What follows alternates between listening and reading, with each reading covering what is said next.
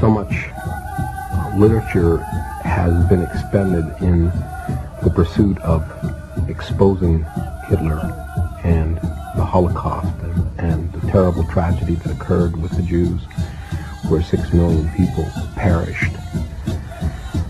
What most people in this country fail to realize is that the model for that was here, was the treatment of our Indian people, was the model for Hitler. He said so. He wrote it down. And he said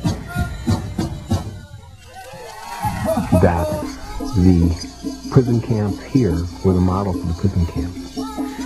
Also the whole notion of turning the people against themselves within the prison camps and keeping them busy with each other so that they couldn't escape or didn't have other ideas was also born here. And he copied it. He thought it was a very good plan.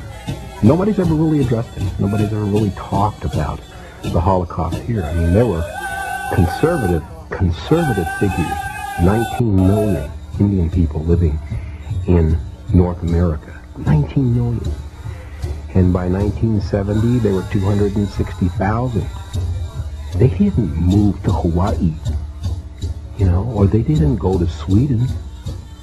Where did they go? Killed. Murdered.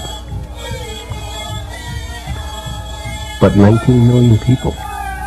Well, that's not a Holocaust.